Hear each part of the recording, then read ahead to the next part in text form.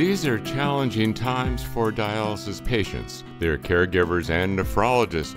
A great time for you to listen to an encore NephTalk presentation on the importance of patient exercise for an improved quality of life, yes, and for those seeking a kidney transplant, too.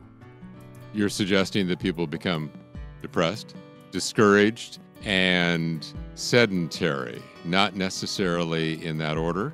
Am I exaggerating here? Once they start dialysis, no, you're not exaggerating. We know that 50% of patients on dialysis can barely walk a block. Really? Yes. If we can catch them before they have to go through that insult, we're really hoping that we can get them in a positive cycle where they have more self-efficacy, they have more confidence in their physical and mental capacity.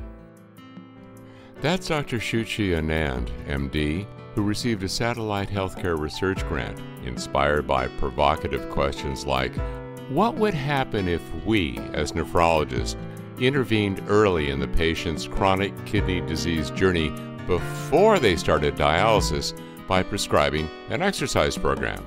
Would that better prepare patients for the physical, social, and emotional challenges of the dialysis experience and ultimately make them healthier candidates for a transplant? Please listen to the complete NephTalk program by checking on the link. And share this show with friends and family, and your doctor too. Thanks for listening, and I'm Christopher Springmann.